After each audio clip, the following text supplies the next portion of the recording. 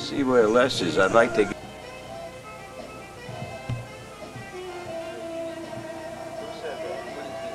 How you doing, babe? These guys and you're straight.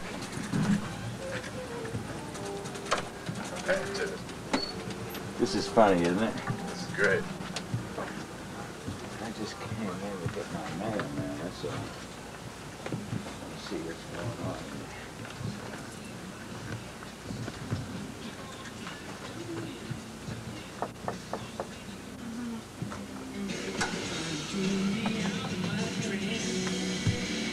Look who's here, Fats.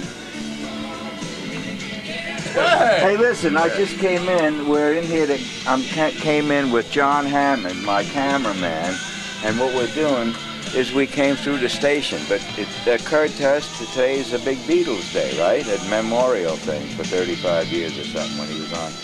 So we thought we'd come in and say hello to you, and you could say hello out there, and we'll put it on the tube. What tube? On the UHF 44, where I do a weekly show.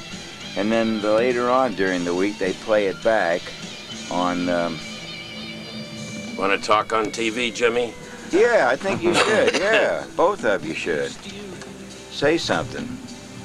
Well, no, this is just one of about 1,000 events. This was today happens to be just the day when they were on the Ed Sullivan Show.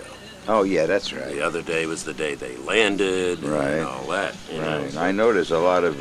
Yeah, and then there's another one, the 12th is when they did Washington, D.C. or something.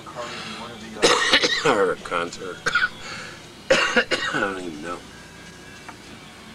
I was just playing records and playing their records. Yeah, where were you when they first hit the shores here? I was on WABeatlesC. On WABeatlesC. There you go. That's right where I was. Yeah. Yeah. We already dubbed it WABeatlesC. Yeah. And you know the thing about the Ed Sullivan Show, the ratings that they got for like the anniversary tonight was, you know, the biggest ratings that anybody ever got.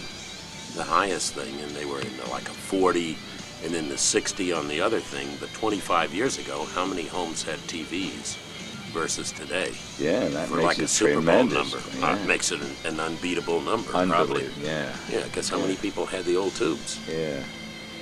See, I knew we were on the right track, man. No, that's really an incredible. Yeah, it is. It's a good one. Because I think, I'm not sure of the exact figure, but it's easy enough to find out. Probably in that time, 25 years ago, if there was 46 or 48% homes with TV, that was good. Yeah. Because, you know, it wasn't like today. You can't have a house without a TV. You can have no furniture. Yeah, but you gotta have. But you gotta have the tube, sure. At least one, right? Yeah.